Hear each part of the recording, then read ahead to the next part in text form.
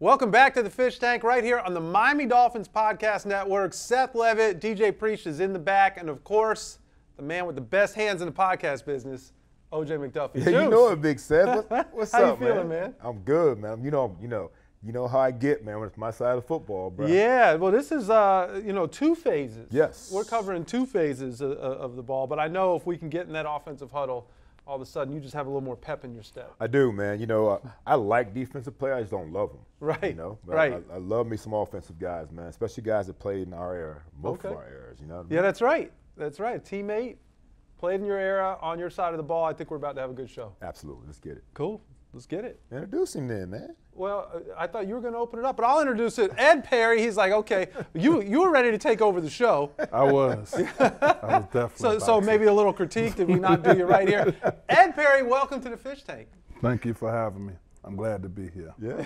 Out of all y'all shows, now y'all pick a time for me to come on here. Yeah, well, we had I've to get been a few waiting reps like in. forever in a day. It's only That's been on 4 me. years. That's on the wide Yeah. receiver. You know what I mean? That's on Okay. the wide receiver. Let's get started, man. Ed, you arrived in Miami, as a sixth-round pick in 1997. Drafted out of James Madison. I don't know how many football players come out of there, but, I mean, you did. Wait a minute. What was Hey, that? I got a had to little throw that in side there. jokes in here. Okay. All right. Nah, I'm just playing, man. That's not even on the You script. got a big game this weekend. That's not even on the script. I'm just riffing right now. You know what I mean? And but you were tight end, but actually, you got a lot of run at tight end your first couple of years, but then you kind of settled in more as a long snapper. How much long snapping did you do there at JMU? And did you realize that would be for the most of your career? I actually did no long snapping in college, none, until I met Ron Mattis, and he used to play in the NFL, and he actually helped me. I went on YouTube, started learning how to snap on my own. Started throwing the ball against the wall. I got a couple of dents. My mom didn't like that. Right. But when I got drafted here, I got drafted as a tight end, but they didn't know I could snap. When Frank Wainwright went out, they was like, okay, we need you to snap. And so I was just telling them, I said, man, Jimmy Johnson, Eddie Jones, the general manager, and Wayne Huizinga's out there watching me. I'm like, why are these guys watching me? Over the long snap. It was like, it's called politics and money. So Right. they're watching their money. So I never snapped until I got to the pros. For those guys that do it now, it's become like a specialty. Yeah. But you never did until you got to the pros? Never. Wow. But see, those guys can't block now. I can block. I'm 6'5", 275, and can snap. Hold on, 275 Right. now? You didn't play at 275. At 260.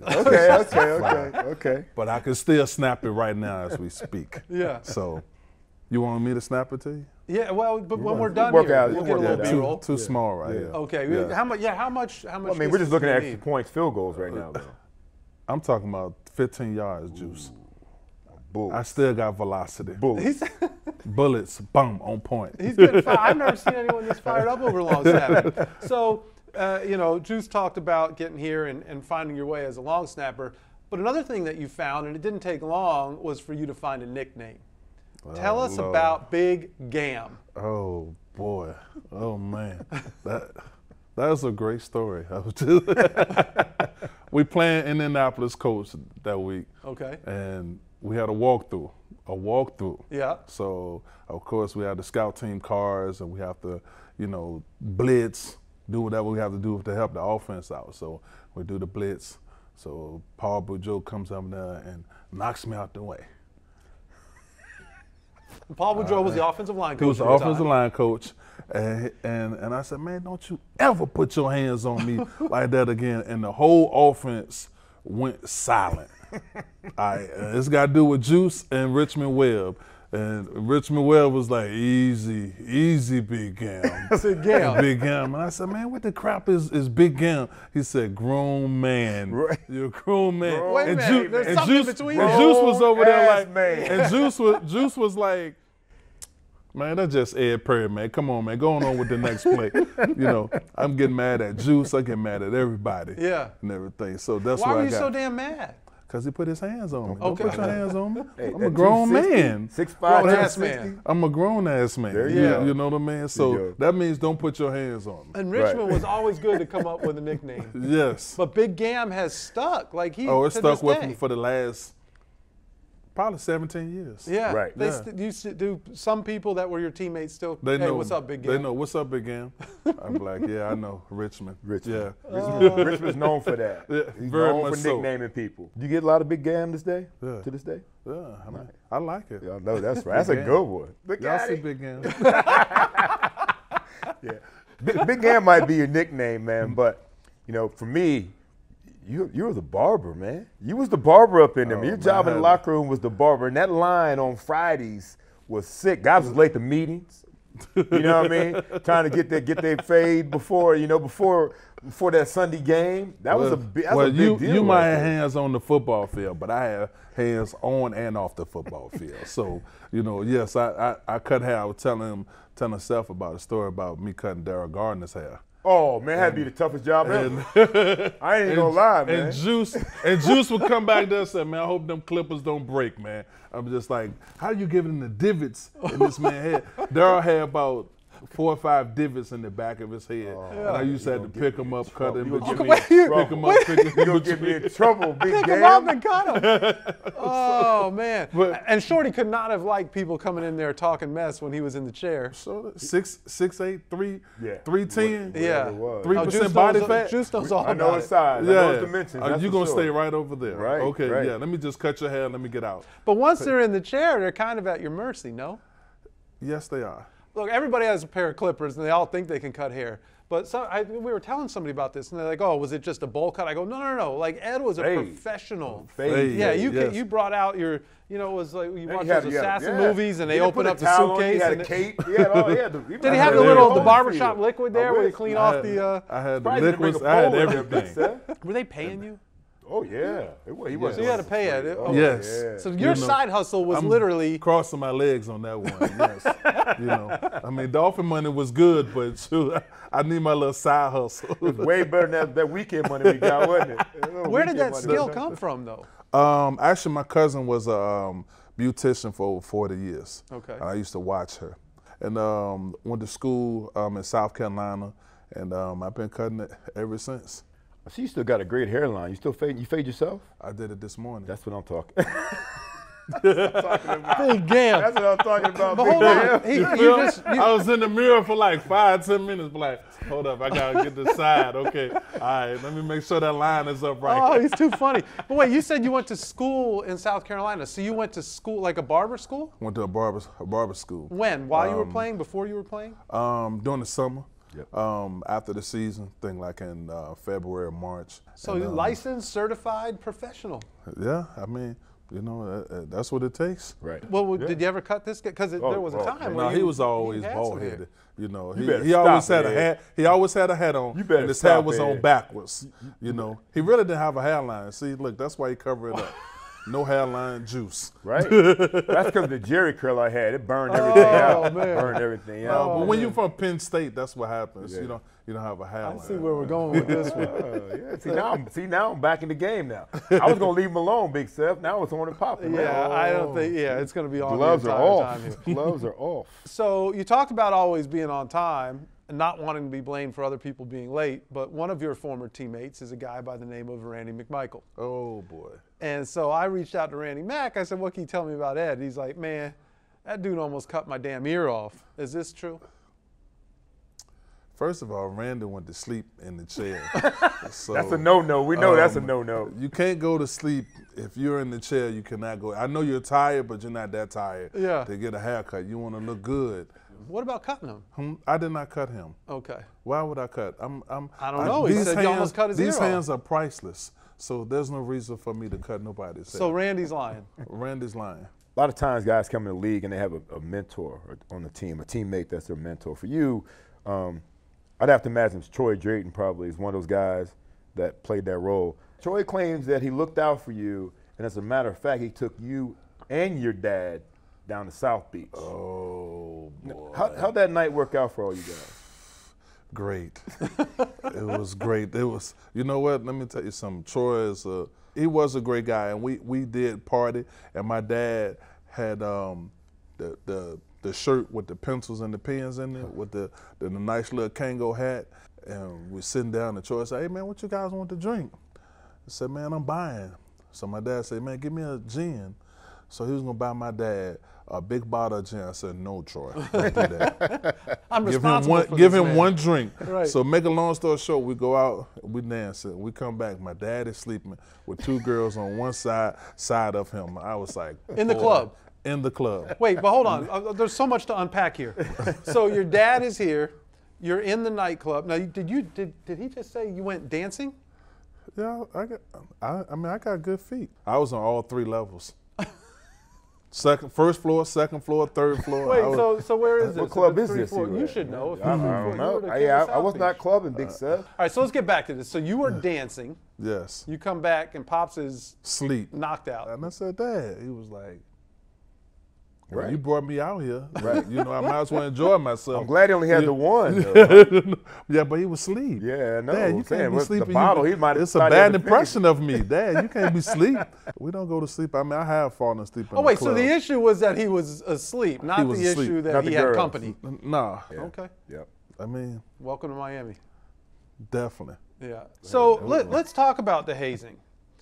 When you were a rook, so now you're saying that you weren't hazed, but on the flip side of that, you decided that your rookies needed to get hazed. Because again, Randy McMichael, Yeah. Randy claims that he said that you were maybe a little bit bougie, that when you were sending people out, that all the other rookies went and had to get Popeye's chicken, but you demanded what? What did he say? No, I need to hear this one too. This is a good one. He here. said that you sent him out for Stevie B's ribs every time. Oh, man. That's right. So that is that a was a fact. staple. That's a That was fact. staple. That's a fact. Okay. Yeah. Juice didn't like our hazing though, And why is that? because I didn't get hazed. Nah, So that's what I'm saying. So Juice has been carrying the weight of being taped up and thrown into a cold tub his entire life. I tell you what. This is the first thing I learned from Juice, from his heart. When I first got injured and I had a high ankle sprain, we went to play Denver and Mexico City, and I was in the tub. I was crying. I was like, man, you're a grown man. What you doing crying? And He wasn't and I Big had Gambler. and I had my number, and Fred Barnett came up to me and said, man, he said, do you think the Dolphins would want you if they didn't give you your jersey number? And Juice was co-signing. He came up and they said, come on, Big Ed, come on, man, you gotta get your mind right, you know. And that's the first thing I knew about Juice as far as his character, his leadership. You had an 80 number. Your 80 number's huge at that That's point. what it was in that day and Yeah. age, right? Yeah, I had that number from high school, college, and the pros. That's what's up. And I wanted to ask you another question real quick about long snapping. Now it seems like they've got these revs. They've got it figured out where they can snap it and the ball's already got laces out, man. Did you have that type of idea of snapping as well, where the holder didn't have to turn the laces? When I was with Orlando Mari, Orlando told me where he wanted the ball at. So I actually worked on I crafted this for like 8 months. Mm-hmm. So I positioned the ball and learned how to position the ball to where is the holder, all you have to do is catch it and put the ball down. That's what made the kicker easier and the punters. You know, a lot of times with the punters, either they want it in their right hip or left hip. And I percast that's why I was tennis balls with my hands, fingertips, make sure fingers stronger, you know, and I worked on that I threw like 1,000 balls a day. I wanted to be perfect. So I tried to be perfect with every snap. You know, do you want to be a good snap or do you want to be the best? Man, I've got one more question for you, man. Our intel that we've talked about over and over again also reveals that you might have had an interesting experience in a Mexican airport. Wait a second. Seems like he knows what you're talking about. Can you tell us about this, nigga? Oh man, where you get that? Where you get that we from, man? got sources, man. We got Put some effort into this. We I don't just know, show we had up. to sit up for this one now. You know, The legs came uncrossed, Juice. That's all I noticed. Look how you get this balance. The legs came uncrossed. man, how'd you hear about that story? Hey, man, this is what we do. that's We a good dive in. story. We That's a dive good in, story, bro. Juice. Okay, I'm gonna tell you, we went to Cancun, and you know, we had a group of us. And so Who's in the group? Man, JT, Derek Rogers, my brother. We going back to Fort Lauderdale. So this guy is drunk. Okay. So this guy takes his bag and he puts them in the front of our bags. And I was like, man, what are we doing? No. I go and take my bag, say, yo, let's go. So we got in front of their peoples. This guy comes in there, and he comes up to me, he said, what's up, boy? Oh, boy? not I one was of like, those. oh, man. So I said, man, who you talking to? So This he is Big snapped- Gam. He said, did you Big Gam him? Man, put my hand up there. He slapped my hand down. Man, let me tell you something. If you want to see Derek Rogers run quick and easy out of there, man, it was a big fight. They thought I hit the guy. I didn't hit him. I'm a good guy, not a bad guy. So You had to protect your hands. I had to You used to protect say it my all the hands. time, Juice. You're Yeah. not trying to fight. These are my no, precious babies, you know. But the police officers came. They thought they were going to arrest me, but they actually had to leave and stay until 11 o'clock for their next fight. We got on that same Man, oh, flight. man. All That's- because he yeah. put his Hey, bag All in. because he put his bag in front of me. Don't do that. Yeah. All right, so we know that you really made your money as a long snapper, but you did play some tight end, so you are familiar with the 2-minute drill.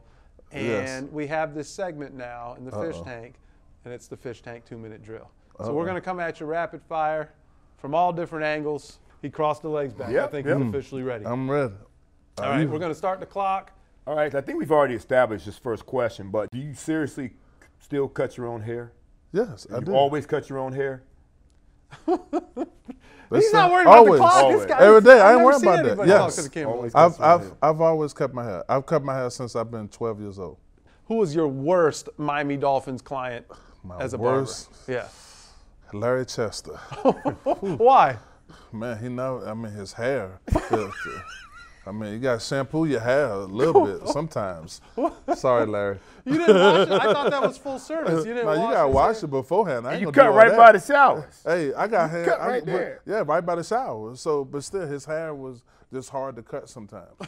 All right. Okay, big All right. During your time playing, which Dolphins offensive player brought more food into the locker room, you or OG, or Rondé Gaston? Me? I provided for everybody. They took my Pringles. I bought three things of Pringles and they ate all of them. But OG said you guys had lockers right next to each other. Right next to each other. And you both were bringing all kinds of food. But my snacks were better. Right. My snacks were always better. I think both of you Yeah. could have pushed away a little bit. Nah, my snacks were better. Way better. Okay. Yeah. No OG. No. All Big right. head. So you're taking all the credit. I get Yes. it. No problem there. Okay. If today's rules, we kind of talked about this, if today's rules of protecting long snappers existed when you played, how long could your career have lasted? 15, 20 years. I still be playing right now. Right There now. it is. They're at 50. There it is. All right. We got All about right, prior to your 25 seconds retirement left. following the 2005 season, you were the last active player who had caught a Dan Marino touchdown pass. Where's the ball? I got it. It's in a sacred protected? place. Is it safe? Very, very protective. So you Yes. caught, one of the last ones. Joe Rose caught the first one. Nobody knows where either of these footballs Time are. out, We please. got- Time oh, out. we calling Call it time? forward. Ooh, we got Call it 4 forward. seconds left. We got one play left. One play left. Okay. Yes. I don't know if you're going to take your hat off for this one, but we did talk about this a little bit. And Preach has his hat on. Well, we can see your hairline. Oh. So that's if no me, OJ, and DJ Preach walk into your barber shop, which one of us even gets to sit in the chair? We're going to appreciate it. Preach! All right, he's got a Yeah. little bit left. Yeah. That's the 2-minute drill. Okay, he worked that clock. He did. He did well. But Juice helped you out. He called the timeout. He was standing there next to the ref. He was standing there Run down next the to the sideline. Run down the sideline. Oh, man. And this was fun. I bump into you almost every game. I don't know what it Yes. is. I think when we're running in the post-game show, I see you. You finally made it here in the tank. Glad to be here. We I appreciate appreciate y'all having me. I had a lot of fun, memories going back and everything, and I definitely appreciate it. Hopefully I come back again. Yeah, thanks for diving in, Ed. Yeah, appreciate it.